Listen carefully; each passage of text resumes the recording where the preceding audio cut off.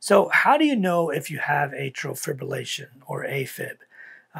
I get this a lot. A lot of patients come to me and say, doctor, I swear I think I have AFib. I feel fluttering. I feel this, sensation. My heart is just racing. It feels, crazy.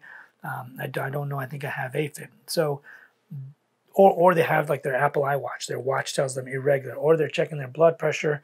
They're on their blood pressure cuff, and it says irregular. Because sometimes it gives you blood pressure and your pulse, and it just has a star or says irregular. So those are ways to do it. Sometimes the iWatches are pretty good. The studies they've done on those are pretty good at getting your AFib detection.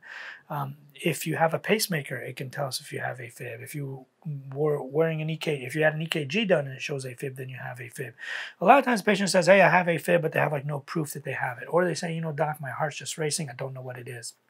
So in those scenarios, we'll have you wear a heart monitor. These are called Holter monitors or event monitors. They all have different names. Usually it's like a 2-day monitor. Your insurance normally will accept a 2-day monitor first. So we put you on the 2-day monitor, check your heart for 2 days. We don't catch AFib, but you really think you have it, or you're still feeling the sensation, but we don't catch anything.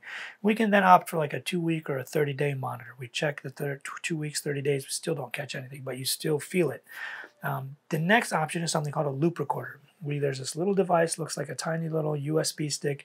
We inject it under your skin. It can monitor your heartbeat for 3 years.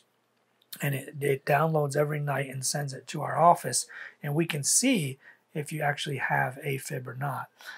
But the things to look out for is like skipping beats or any of those other devices or methods we talked about earlier.